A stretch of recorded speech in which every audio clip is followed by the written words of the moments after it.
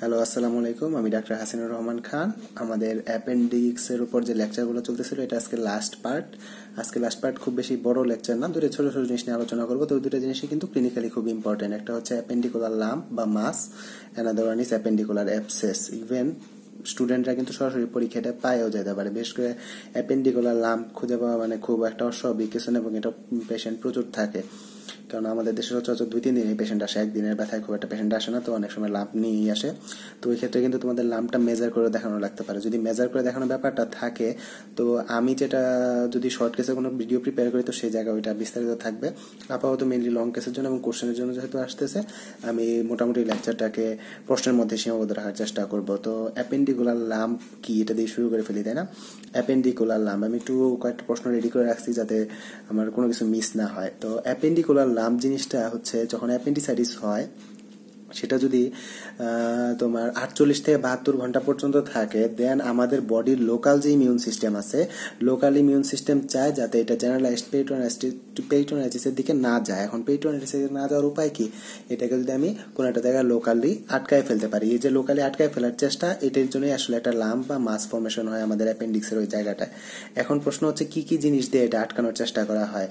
এটা আটকানোর চেষ্টা করা হয়, অ্যাপেন্ডিক্স নিজেও আসে, গ্রেটার ওমেন্টাম আসে আমাদের, আর আসে হচ্ছে আমাদের সিকামের যে পার্ট, এছাড়া হচ্ছে terminal portion of the ileum. এই 4টা জিনিস আসে, ওই অ্যাপেন্ডিক্সের ওই ইনফ্লামেটরি এটাকে ঘিরে ফেলে, অ্যাপেন্ডিসাইটিসের যে স্টেজটা থাকে ওটাকে ব্লক করে ফেলে চারপাশ থেকে, যাতে এটা লোকাল থেকে যায়। এবং এই লোকাল থাকার জন্য ওই জায়গায় একটা মাস ফর্মেশন হয়, এটাকে বলা হয় অ্যাপেন্ডিকুলার মাস। আচ্ছা, আমরা অ্যাপেন্ডিকুলার মাসের ক্ষেত্রে যদি আমরা চিন্তা করি, কি সাইন সিমটম নিয়ে আসবে পেশেন্টের সাইন সিমটম কি থাকবে? অ্যাবডোমিনাল পেইন থাকবে রাইট ইলিয়াক ফসাতে, এবং রাইট ইলিয়াক ফসায় আমরা হাত দিলে একটা মাস পাবো, মানে একটা বাংলায় বলে একটা গুটির মতো জায়গা পাবো, একটা বলের মতো অংশ পাবো। এই হলো ঘটনা। আর হচ্ছে আমরা কি পাবো? পেশেন্টের ওই জায়গাটা টেন্ডার থাকবে, ইনক্রিজ অফ বডি টেম্পারেচার, হালকা জ্বর থাকবে। এই সমস্ত ফিচারগুলো মেনলি পাই। ইনভেস্টিগেশন, আমরা যদি ইনভেস্টিগেশনে চলে আসি, ওই সচরাচর রক্ত পরীক্ষা করলে এই সময় নিউট্রোফিলিক লিউকোসাইটোসিস থাকে। আর যদি আমরা আলট্রাসোনোগ্রাফি করি, সেই ক্ষেত্রে আমরা অ্যাপেন্ডিসাইটিসের যে ফিচারগুলো, এই ফিচারগুলাই মেনলি পাওয়া যায়। তো এই দুইটাতে ইনভেস্টিগেশনে মেনলি করা হয়, মাসটা বোঝা যায়। আলট্রাসোনোতে ইদানিং মাসটা বেশ ভালোই বোঝা যায়, এটা একটা হেল্পফুল ইনভেস্টিগেশন আমরা এই জায়গায় বলতে পারি। এখন প্রশ্ন হচ্ছে, এই মাসে আমরা করবো কি? হোয়াট ইজ দ্য ট্রিটমেন্ট, যেটা সবচেয়ে ইম্পর্টেন্ট। মাসের ট্রিটমেন্ট কি? আমি কি অপারেশন করব? তো হচ্ছে না, আমি কখনোই মাসে সার্জারি করব না।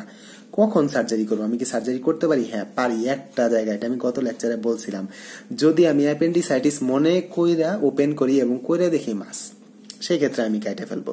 কিন্তু আমি জানি মাস, আমি হাতে বাচ্ছে মাস, আমি ওটি টেবিলে পেশেন্টকে শুয়াইছি অ্যাপেন্ডিসাইটিস মনে কইরা, আমি হয়তোবা জেনারেল অ্যানেস্থেসিয়া দেওয়া শেষ, আমি যেই টাচ করছি, আমি সুচার মানে জাস্ট কাটটা দিতে যাব, আমার হাতে সব নাইফ রেডি এভরিথিং, আমি জাস্ট বিপি নিডল জাস্ট কাটবো, এই সময় যদি দেখি যে আমি মাস পাইছি, আচ্ছা আমি পেশেন্টকে নামাই ফেলবো, দরকার নেই, আমি রিভার্স দিয়ে দিব, আমি নামাই ফেলবো, আমি ওটি করবো না।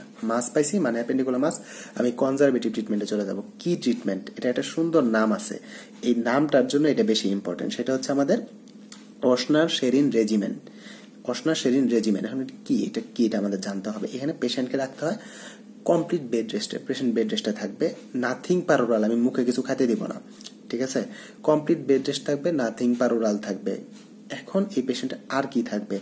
আমি এনজি সাকশন দিব, নেজোগ্যাস্ট্রিক সাকশন দিব প্রতি ঘন্টায়। আমি তার আগে যা যা করতে হবে সেগুলো করে নিতেছি, দেন রাগে যাচ্ছি। আমি তার প্রতি ঘন্টায় pulse, blood pressure, respiratory rate, এই জিনিসগুলো মনিটর করব। প্রতি 4 ঘন্টা পর পর আমি তার বডি টেম্পারেচারটা দেখবো, এটা রাইজ করতেছে নাকি কমতেছে, এই জিনিসটা আমার দেখতে হবে। আমি ওই মাসটা ইন্ডিকেট করে রাখবো, আমি যতটুকু লাম্প পাইছি ওটা আমি মার্ক করে রাখবো, এবং পরে আমি দেখবো প্রতি 4 ঘন্টা পর পর লাম্পটা কি ইনক্রিজ করতেছে নাকি ডিক্রিজ করতেছে। এই যে টার্ম দুটা বললাম যে টেম্পারেচার ইনক্রিজ করতেছে না ডিক্রিজ করতেছে, এটা দেখবো। লাম্প ইনক্রিজ করতেছে না ডিক্রিজ করতেছে দেখবো।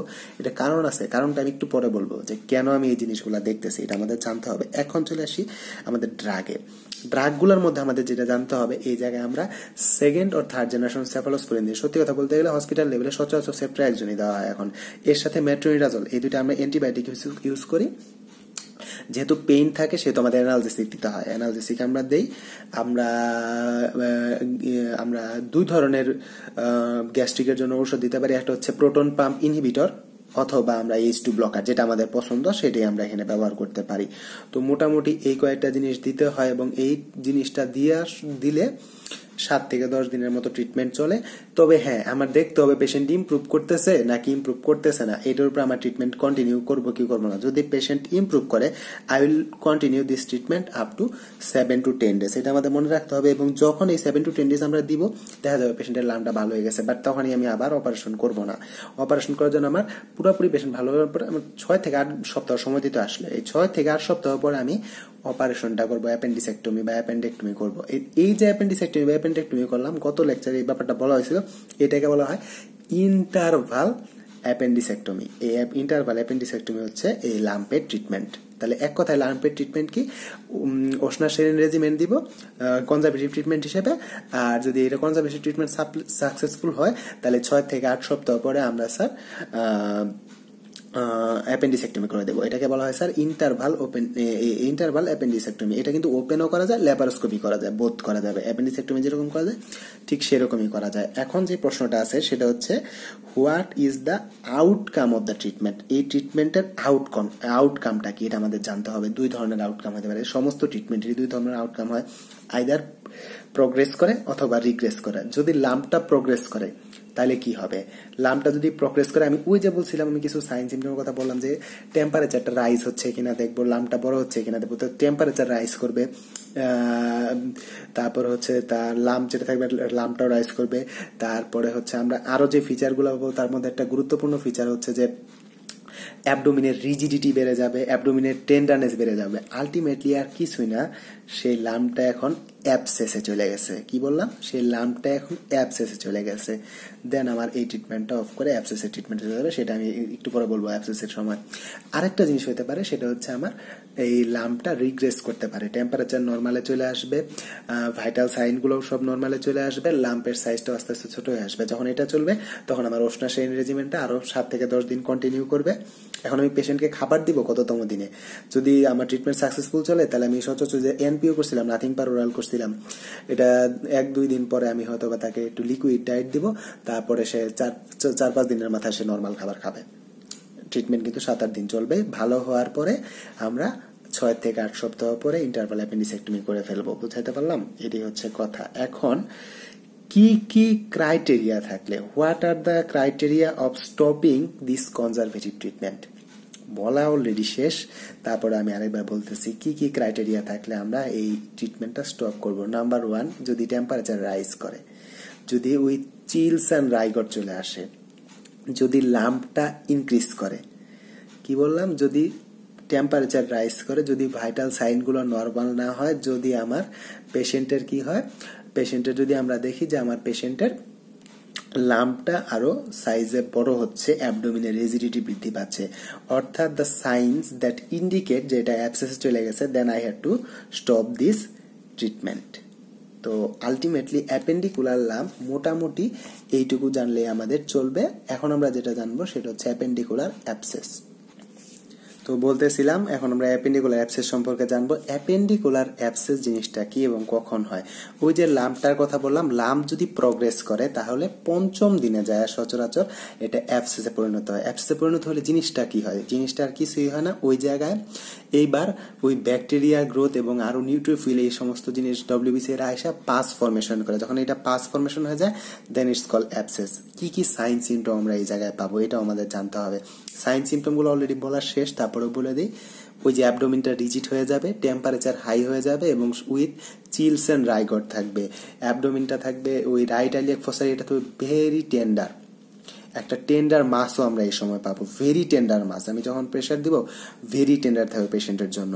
তো these are the sign symptoms যেগুলো আমরা মূলত পাই। কি কি ইনভেস্টিগেশন করব? ওই একই কথা, ব্লাডে ইনভেস্টিগেশন করলে আমরা পাবো হচ্ছে নিউট্রোফিলিক লিউকোসাইটোসিস, এবং এই জায়গায় ultrasonography and CT scan will confirm me যেখানে অ্যাবসেস আছে। এটা কনফার্ম শুধু করে না, এটা আমাদের একটা বিরাট হেল্প করে। কোথায় হেল্প করে সেটা বলি, ট্রিটমেন্টে হেল্প করে। এই ট্রিটমেন্টটা হচ্ছে আমরা পারকিউটিনাস ড্রেনেজ অফ দ্য অ্যাবসেস করবো। আমি অ্যাবসেসটাকে পারকিউটিনাসটি ড্রেন করবো। এখন এটা পারকিউটিনাস ড্রেন, এটা কিন্তু আমার হাতের এই জায়গার কোনো অ্যাবসেস না, যেটা আমি খুব ইজিলি জাস্ট কাইটা ড্রেন করে দিলাম। এটার জন্য আমাদের আলট্রাসোনোগ্রাফি এবং সিটি স্ক্যানের হেল্প নিতে হয়। আলট্রাসোনোগ্রাফি গাইডেড অথবা সিটি স্ক্যান গাইডেড একটা আমি পারকিউটনাস ড্রেনেজ অফ দ্যাট পাস করি বা ড্রেনেজ অফ দ্যাট অ্যাবসেস করি। এখন করতে গেলাম, যদি আমি ফেল করি তাহলে ট্রিটমেন্টটা কি? ট্রিটমেন্ট হচ্ছে পারকিউটেনাস drainage of abscess by the help of ultrasonography or CT scan. এটা ফেলও করতে পারে যে আমি সঠিক জায়গাটা পাচ্ছি না আলট্রাসোনোগ্রাফি দিয়ে চেষ্টা করার পরেও। সেই ক্ষেত্রে আমরা কি করব? পেশেন্টকে কিভাবে রেখে দেব? না, সেই ক্ষেত্রে আমরা যে কাজটা করব সেই কাজটা হচ্ছে আমরা ওপেন করব মিড লাইন ইনসিশন দিয়ে।